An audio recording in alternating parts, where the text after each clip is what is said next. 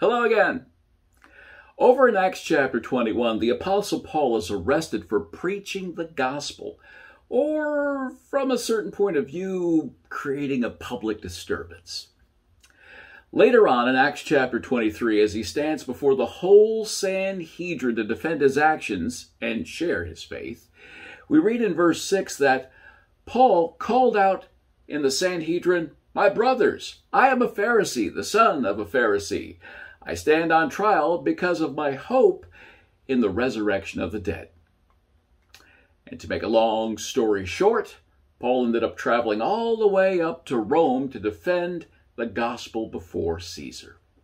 Now, what I want to ask you is, if you were to stand trial before a court today, would there be enough evidence to convict you of the hope you have in the resurrection? Would you be able to be convicted of being a Christian? I hope so. Let's pray. Father God, we want to thank you for the hope that we have in Jesus. We want to thank you for the hope of the resurrection. Father, help us to always be bold in our faith, yet be gentle and loving as we share it.